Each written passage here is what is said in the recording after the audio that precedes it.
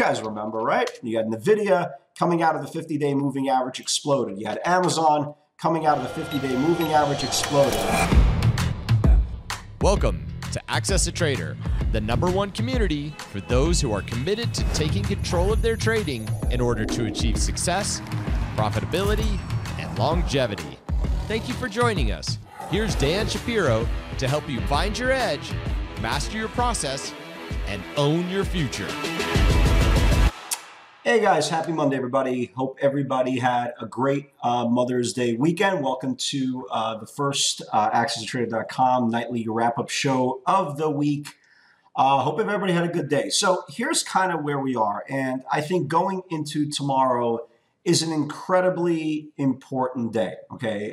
Very, very important day for the bulls and the bears. I believe the over-under, and we'll get to the specific numbers in a second, I think is going to impact very, very short-term trading, whether you are a perma-bull or perma-bear, or if you're a trader who trades both sides of the market. So let's kind of rewind, right? So for the better half of the last several weeks, for the exception of maybe Wednesday, Thursday, right? We've been pretty much sell biased. We've been talking about semiconductors going lower, pretty much predominantly taking the action, leading us higher, leading us lower. And the way we closed Friday, I said on the nightly video that if any group is going to lead us higher, it's going to be the semiconductors. And if you look at a lot of how the semiconductors closed on Friday, we got rejected off the 10-day moving average. So if the market was going to continue higher, this was going to be the group that was going to take us up. And that was kind of, let's put that to the side. The other thing that we've seen for the last several weeks, when we started seeing earnings being released by, the Googles of the world, the Facebooks, the Amazons, the Teslas, Apple, so forth and so on, we've been seeing the same thing. No matter how good the earnings have been, they've been getting sold, right? Really, really aggressively sold. And so we knew that as well. And the one thing that I know more than anything itself is I know when good news is being sold over and over and over again, that's usually not a good sign. So we kind of went into today's session. If you guys remember from the weekend video, I believe that the Friday session was force-fed on us, right? There was no really big call buying going into this week. The Dow at one point was up like 300 points on Friday, and they almost force-fed us kind of a close to the strength, to make us feel really good inside that we were going to rally right back. And the one thing that I keep on noticing year after year after year, when you keep on getting good news, right, and the market still can't go higher, that's a big problem. So what do we know? We know earnings were being sold on good earnings, right, on all the mega cap, gorilla, primo, feel-good hedge fund darlings. We also know that a lot of names, for example, like a Tesla, we'll get to Tesla in a second, got sold on that really good PR last week about how, hey, we're exceeding demand.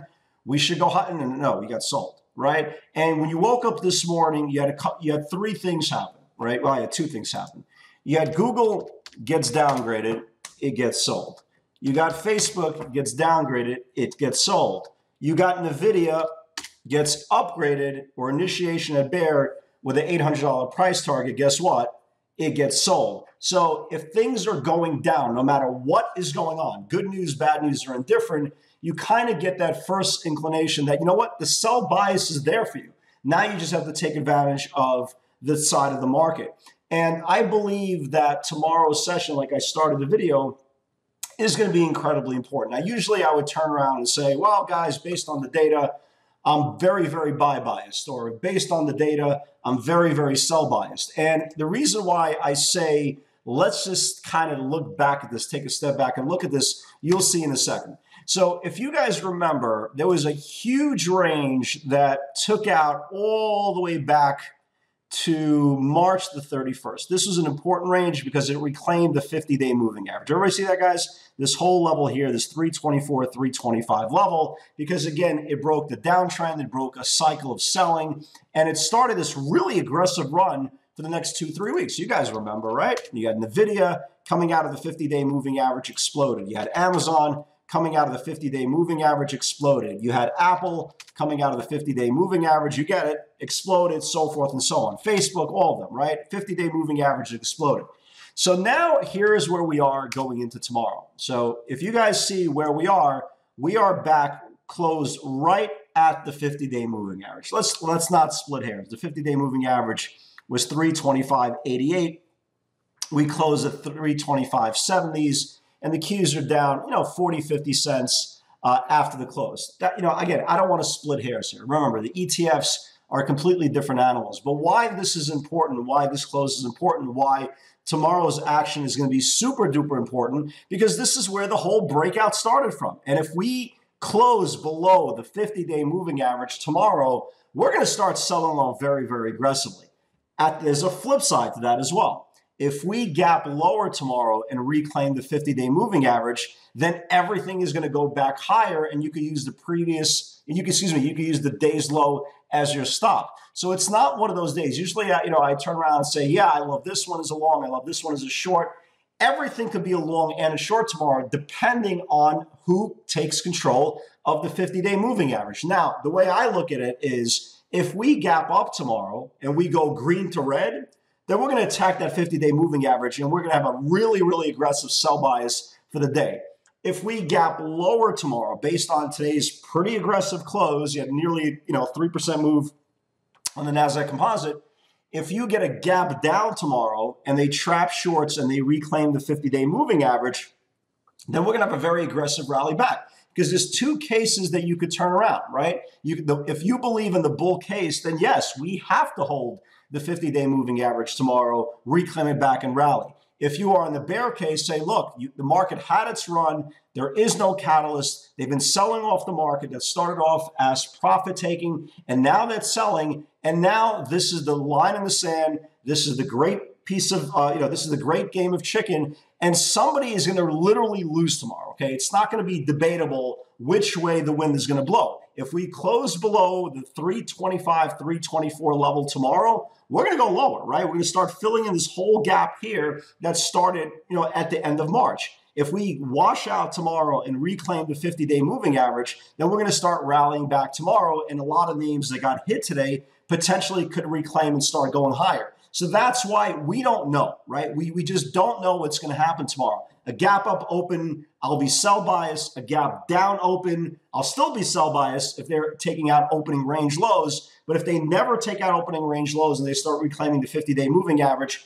we're going to quickly shift gears. So tomorrow open is very, very important. Of course, are there individual names that look absolutely like crap? And we had some pretty aggressive pivots today. Does Netflix look good? Of course not. Netflix looks like, I wish my e-signal would be updating. Take my word for it. There you go. Netflix looks like crap. This is the worst close in this whole formation. Does this thing go low? Yeah, it looks like it's going to go lower. If you look at, for example, of Facebook today, right, first close on this rising support, this thing could go lower. If you look at Amazon, right, if you look at Amazon, first close below this whole rising support, this thing could go lower. Tesla got absolutely destroyed today, right? First close under the 50-day moving average, this thing could go lower. So you have to have a contingency plan tomorrow. If it's a gap open, right, to the upside, and have a contingency plan if it's an aggressive gap open to the downside. Because what's going to happen by the 10 o'clock channel, we're either going to have opening range lows that are going to be sold below the 50-day moving average, or if they hold that initial move, if we gap lower, okay, if they start reclaiming supply, then obviously we have to switch gears and go back to the long side. Again, gun to my head tomorrow, I don't know. Maybe sell bias, right? Sell bias at least in the beginning and see what happens. But, you can see the data being collected. You can see the price action being traded off of a good news, off of bad news, off of good earnings, off of bad earnings, off of upgrades, off of downgrades. They all wound up the same way to the downside. The only play that I kind of like to the upside tomorrow is maybe Coinbase, right? Coinbase has gotten literally, it feels like it's had like what? 1, 2, 3, 4, 5 updates since its debut, right? If it starts maybe reclaiming this linear regression line tomorrow, who knows? Maybe it could have a day 2 run. They do report Thursday.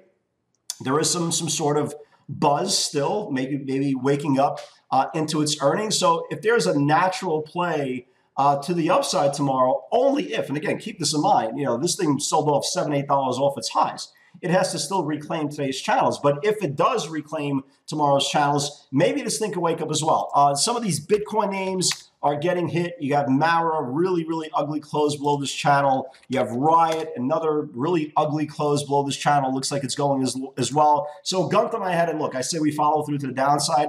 But as we know, guesses and words and anticipation and predictions are as useless as a bikini on a bull. I want to keep it PG. So that's kind of where we are. If you look at today's session, you can see bids getting light very, very quickly. Channels start computing down, getting confirmed. You had some early strength this morning in a lot of the down names. You had Boeing, you had Disney, some moves to the upside. But the question was going into this week from last, is the Dow going to pull up the NASDAQ, the technology, or is the technology names going to pull down the Dow? And if you look at today's action, you got your answer. Here's the Dow, right? The Dow was up at one point pretty decent and gave it all the way back, right? It sold off 300 points into the close. Meanwhile, the QQQs just got absolutely shelled from nut to bolt. So again, very, very important area tomorrow. The 50-day moving average is going to be incredibly necessary to figure out what's going on there very, very early. The last thing you want to buy, and this is very important to understand, especially new traders, it's incredibly important to understand if we are below supply, at this point, below demand, right? And that is support. The last thing you want to do is dip buy below demand. Okay, I'm telling you right now, if you look at the Qs, what happened the last time they were below demand, right? Let me show you here. So here was the first close below demand, okay? It started 5 really, really aggressive sell side candles. So be very careful. So anything that you're looking for to buy, if the Qs are underneath the 50-day moving average, you're going to have a very, very tough time defending your position. So let's talk about today's session. Again, there was something there for everybody, some longs, some shorts, but the close was very, very aggressive, and that's obviously how it's closing out the session today. So you had Disney, nice little pop on Disney, 85, 75, 86 needs to build. Here was Disney, right? The Mouse House performed very, very well at the open, so it took out that 85, 75. It went to 87. Again, remember, the Dow stocks are completely in their own world until the rug finally got pulled. But nice move there on Disney. Dell, I kind of liked. Never got to the 102 area. Great job. I usually don't put a lot of small cap names on the feed, but there were 2 names that really stood out. We'll get to both of them in a second.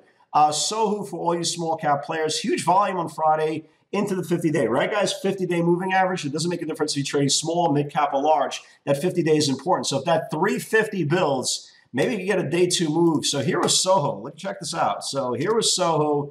It hit the 50-day moving average, right, on Friday. It confirmed it this afternoon off that 350. It went to $4. Great job for all you guys who took it.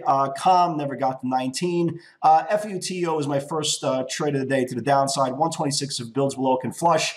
Pretty aggressive near term 105 put buyers.